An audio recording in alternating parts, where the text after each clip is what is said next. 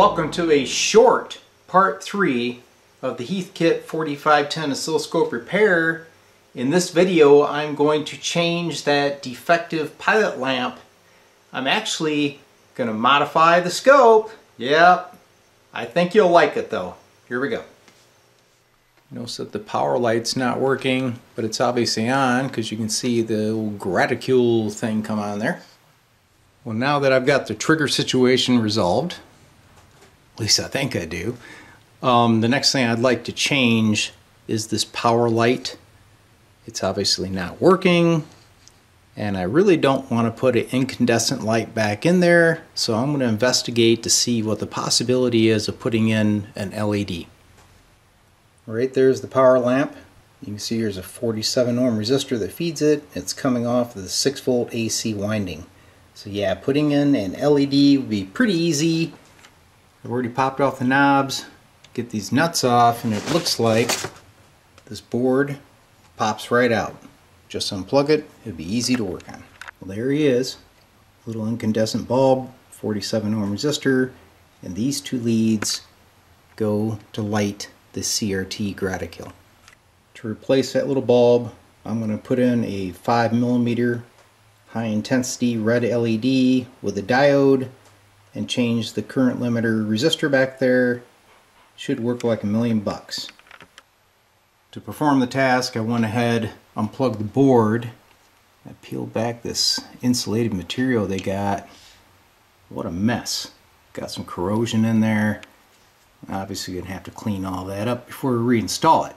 But I'll go ahead and get the LED on, and we're going to be able to bench check this without having it connected to the scope because we're just feeding it off of the 6 volt AC line. So I'll feed in an external power supply and we'll make sure it works.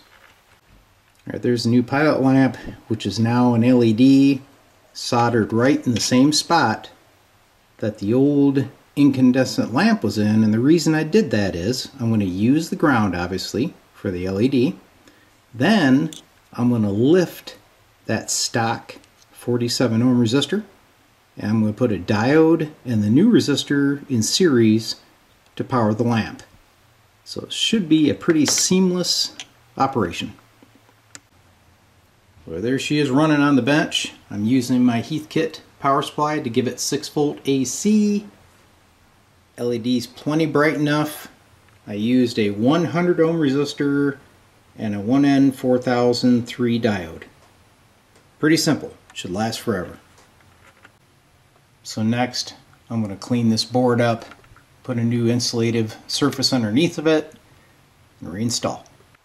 Alright, the board is reinstalled with a new insulator, and what did I use for that? A D-Lab business card. Works great. So I hope you like this nifty little modification for your Heathkit scope.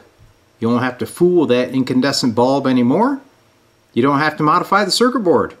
Here is the actual circuit. I'll post it, and you can see all you do is you add the resistor, a diode, and your LED, and put it back in, and never think about it again.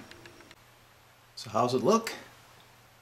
I'd say plenty bright, and with that 100 ohm resistor, that LED is not working very hard. So that was kind of short and sweet, not too bad of a modification, and you never have to worry about changing that lamp again. So in part 4, you're going to love this one. We are going to calibrate the scope using a Heathkit calibrator.